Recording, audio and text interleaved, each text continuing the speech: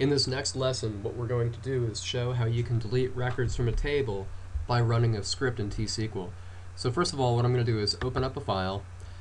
Just before we get started, let me just show you, look at the names of these scripts. This one here that I just created is called delete from customer types.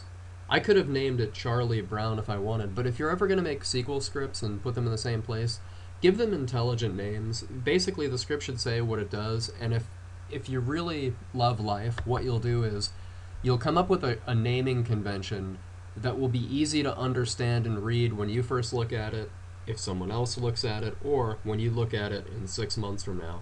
So just do yourself that favor. SQL Server could care less what you call it, and I mean, quite frankly, I could care less what you call it, but you may care what you call it in the future. So name it something logical.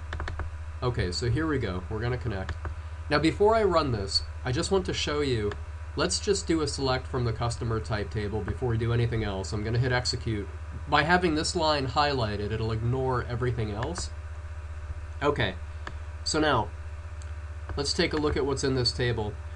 Basically we have 8 records, and what we're going to be doing is delete from customer types, this table, where this field CT visible is set to 0, or really false because it's a bit type. So CT visible, these records at the end, these 4, where it's set to 0 or false, these records are going to go away. These clowns are going to go. The clone, the clown, the clown, clone, and the clone, clown. Okay, yeah, don't try to say that. Okay, so once we hit this, bam, there we go. And see what we did is, we started with 8 records, we're down to 4, we got rid of the clowns and the clones of clowns, and I just can't help myself with that. But the way we did it is we said delete from, and then we name the table, and then we have our where clause, which filters it by any CT visible value that's equal to 0.